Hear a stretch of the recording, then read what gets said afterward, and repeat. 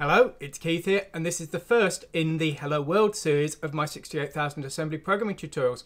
In this series, we're really trying to make some super simple examples that a beginner can easily get using, even if you're not using the same assembler as I am, so that hopefully you can learn how to make a very simple example, get something on the screen that you can control, and how to build a file and actually get it to the system itself, because sometimes we'll need to create disk images and things like that. Now, today, this episode, we're going to be doing the X68000. Now, this is the machine by Sharp that really only came out in Japan, so maybe it's not one you're familiar with, but I find it a lot of fun, and hopefully you will too. Today, we're going to learn how to get a super simple Hello World example on the screen. So let's go over, have a look at our code, and see that happening today. Let's close this down here. So here's our code example here, and we're going to be compiling this, and it will show Hello World at the DOS prompt. So if I just start up my emulator here.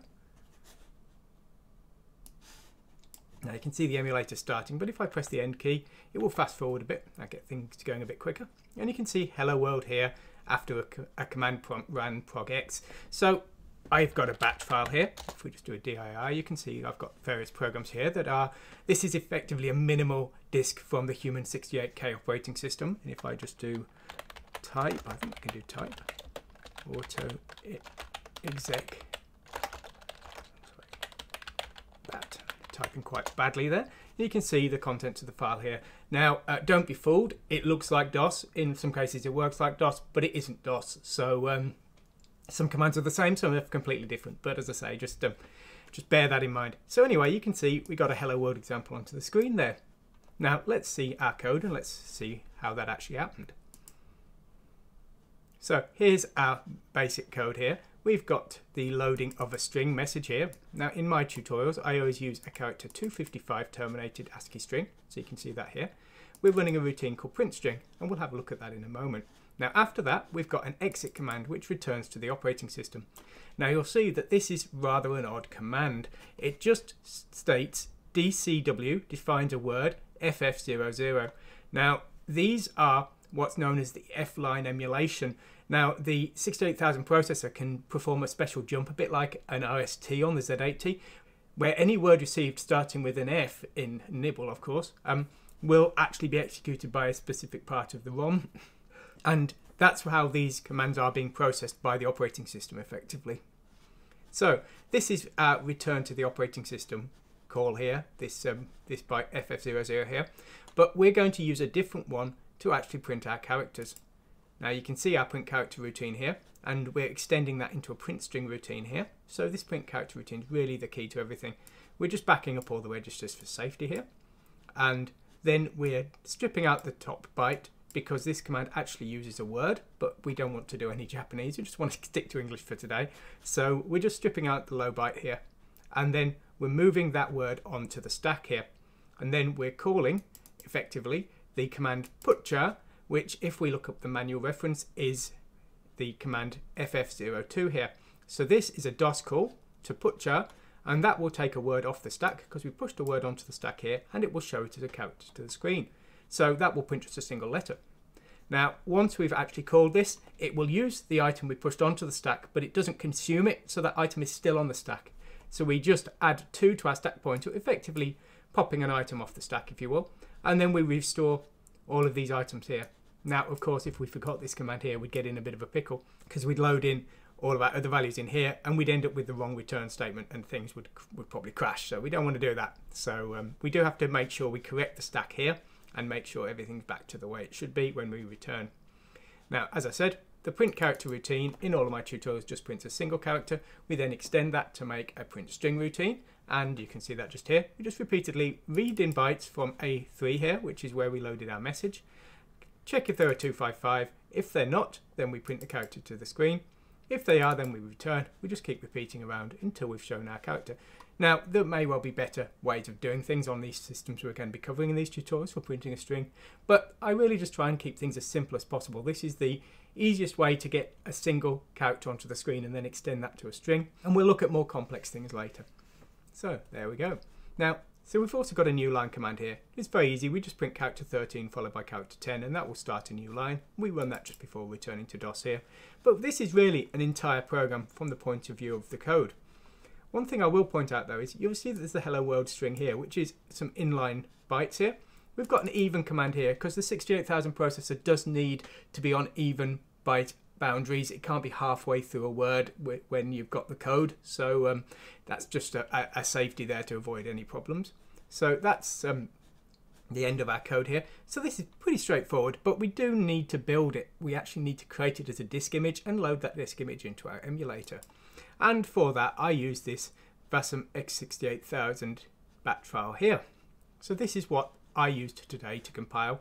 You saw me, I pressed F6 here, and then I just select from this list, and that will run one of the batch files, in this case the X68000 one.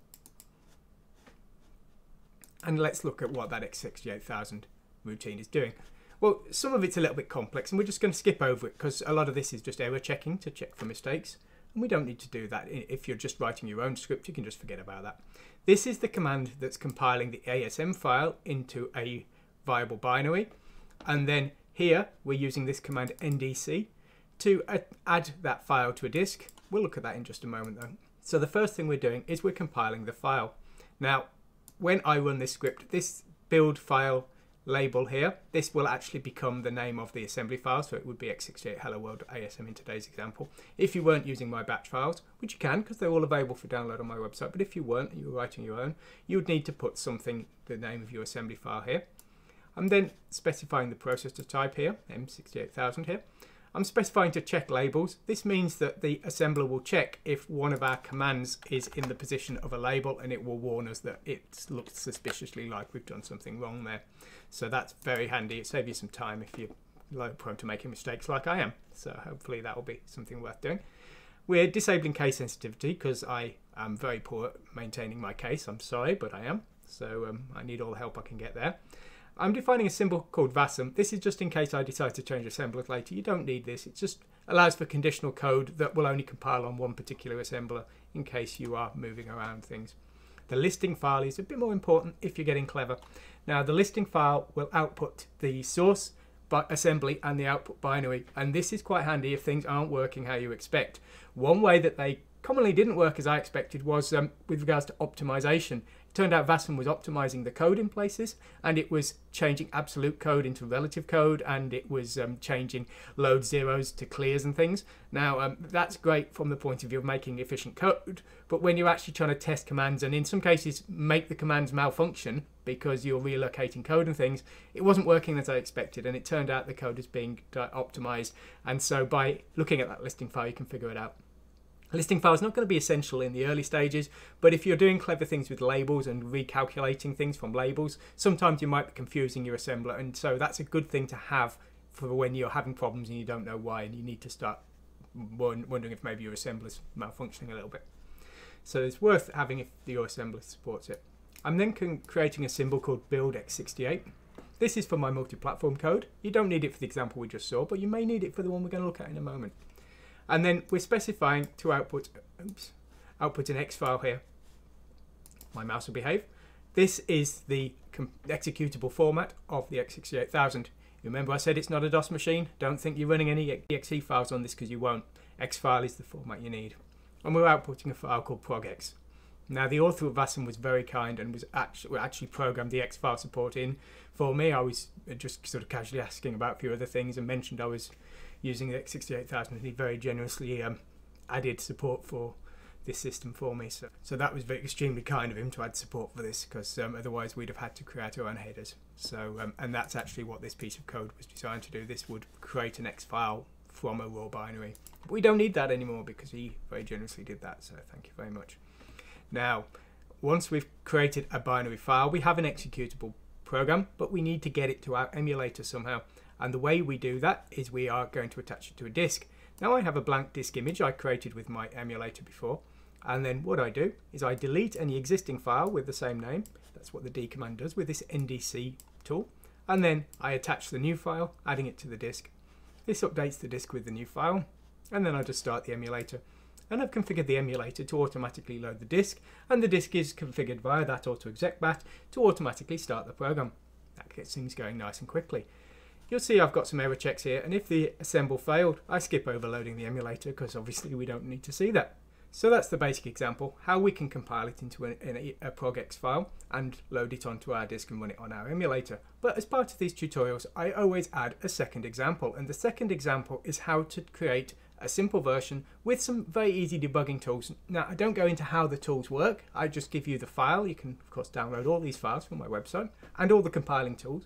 But what this does is it gives us a monitor command, which will show our registers, and a memdump, which will output an area of memory to the screen. So these will be handy if you're getting started, if you're trying to, for example, turn on the graphics mode, which was something I was trying to do in the early stages, and maybe it's not working as you expect, or maybe your graphics are malfunctioning and you just need to check the state of some registers or some areas of memory. This will help you out. So these are just something I create on every system I'm learning with, and I wanted to make them available to you in case it helped you out getting started. So let's fire this one up today and let's see what it does. And it's starting up now. I'll just press end and fast forward that a bit. There we go. And you can see here we've got the hello world messages before, and now we've got hexadecimal dumps of all of the registers here. And also here we've got a dump of some of the memory here. And so this is just something that maybe will help you out if you're getting started. If you're like me and you're programming a lot of different systems, some of the emulators I'm using don't have any kind of debugging tools. I don't think this one does, but having some simple tools that you've written yourself allows you to easily debug systems even if you're not able to do so within your emulator. So hopefully these will help you out a bit if you're just getting started. And if they don't, well, you can have a look at the code and maybe they'll help you understand a bit more of how to do some 68000 programming with regards to converting decimal to hexadecimal, things like that. Anyway, those are the examples I wanted to show you today.